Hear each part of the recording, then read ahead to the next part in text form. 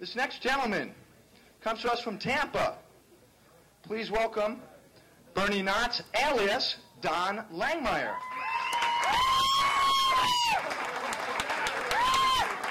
Hello.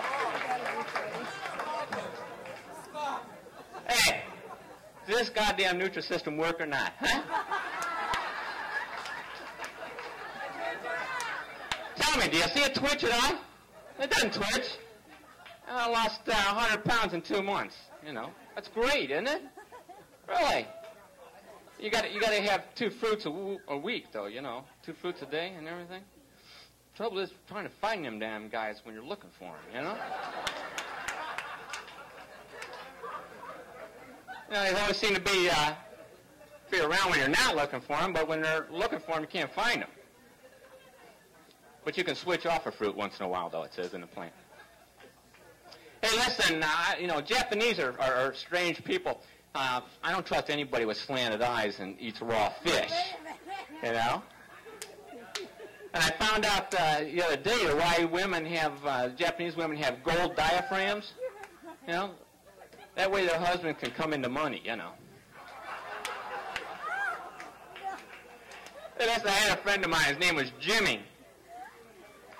Jimmy was a multi-personality individual. All right? And he was a sex-craved kid. And when we were younger, we decided, well, we'll get Jimmy downtown and get him to a red light district and get him his first shot here. So Jimmy was also a hair lip. Okay? So we took him down there and we got him a professional. So Jimmy says, man, I want a professional for my first shot. He said, I want somebody who knows what they're doing.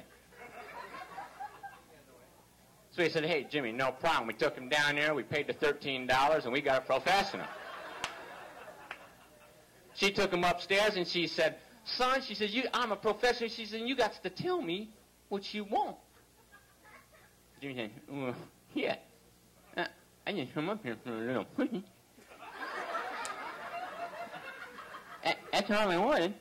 She says, no, son. She got to tell me what you want. She says, you want French, you want a 6'9". She said, round the world, you want a straight job? She said, you got to tell me, boy. You know, oh, shit. He said, give me that there 69. That sounds good. I'll take that. So the guy, I went ahead and got in position and got started. And this lady was, 30 years past her prime. Finally got a little gas pain. Oh, she said. But she just kind of let it fly, you know. A few minutes later, she got another one. She goes, oh, God. She couldn't move. She couldn't jump on. She just kind of let it fly. A few minutes later, she got another one. She goes, oh. She just, oh. That one, she just kind of, for $13, she just kind of let that one go. Yeah. She said, she turned around. She said, well, son, she says, what do you think so far? Jimmy said, holy shit, eh? He said, I want to tell you. He said, what you're doing there is just dynamite. Just fantastic. He said, but I tell you what, lady. He said, I can't take 67 more of those damn things.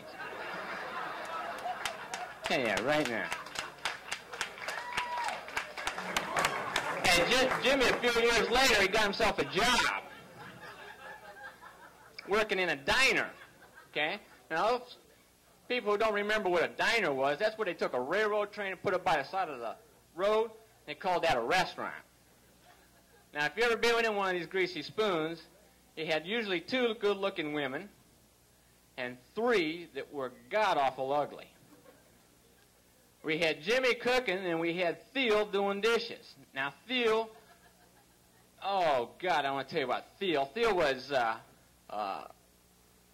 not real cerebral. Okay.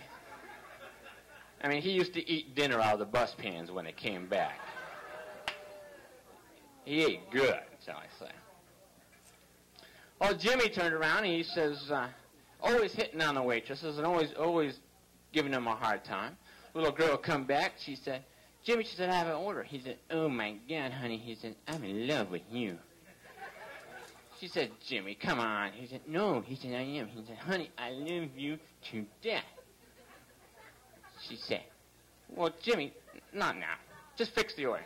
He said, next time you come back, honey, you and me going right outside. And he said, I'm going to give you just a little bit. He said, I'm just going to put it in a little ways, and if you don't like it, I'll take it out.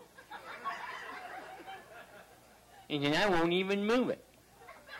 5 minutes later, they were out the door. We had another one that was 80 years old, skinny, and you ever see them when they didn't have any teeth, yet they would turn around and take the, no teeth, they'd turn around and take that lipstick and draw their lips on, ear to ear. She'd work the counter. She'd come back and Jimmy would go, oh my God, well, don't you be looking at me. He said, you're too damn ugly.